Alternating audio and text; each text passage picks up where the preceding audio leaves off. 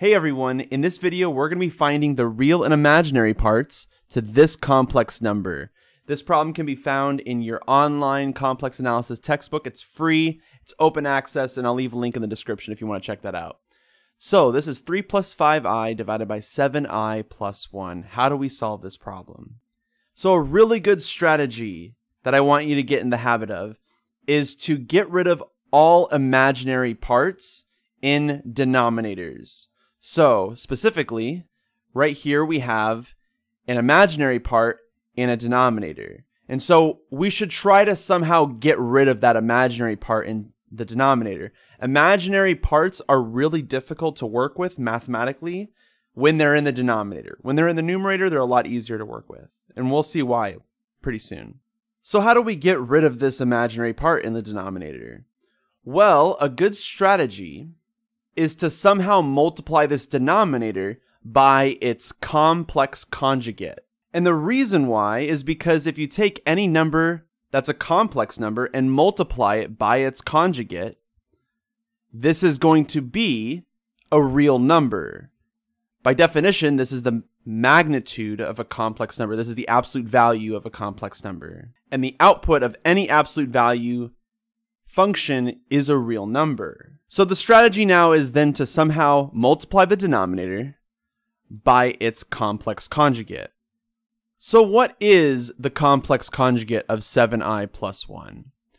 Well, 7i plus 1 is written as the imaginary part plus the real part, which is kind of unusual. Usually we do the real part and then the imaginary part.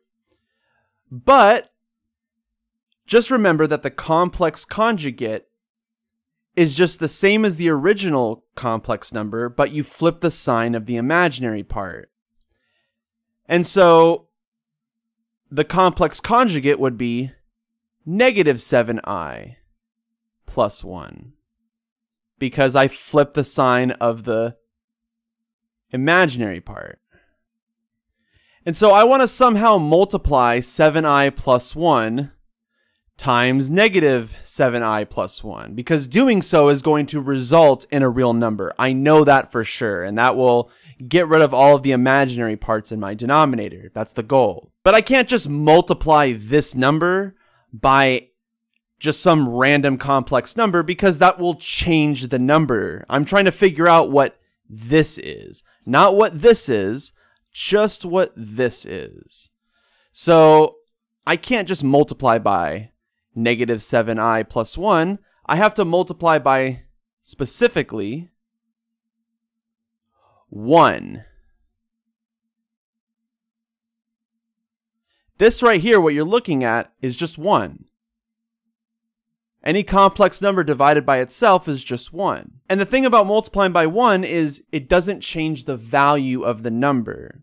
And so I get to somehow multiply this denominator with its complex conjugate without changing the value of the number. And so let's do this multiplication. I'm going to start with the denominator because it's a little bit easier to work with. So 7i times negative 7i is negative 49i squared, and then plus 7i minus 7i plus 1. So that's when you FOIL this multiplication. 7i times negative 7i, 7i times 1, 1 times negative 7i, and 1 times 1. We're going to multiply the numerators in the same way.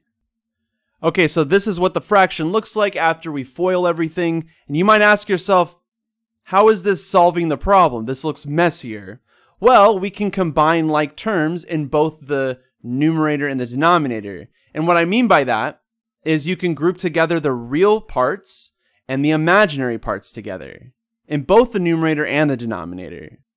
So what is the real part in the numerator? Well, I see a 3 here. But I should also mention, I noticed that there's an I squared here and an I squared there. Keep in mind that I squared is negative 1. So negative 21i squared is just positive 21. What you're looking at in that purple circle is just 21. But it's just written in a weird way. So there are two terms in the numerator that are real numbers, or the real part, 21 and 3. And so when you add those together, you get 24. What about the imaginary part in the numerator?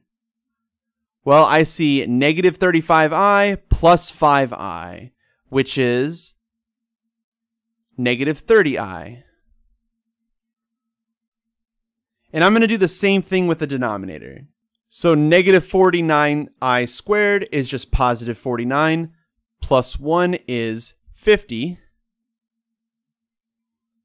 And then 7i minus 7i, they just cancel each other out, and that's 0i. So there is no imaginary part, and that was the goal.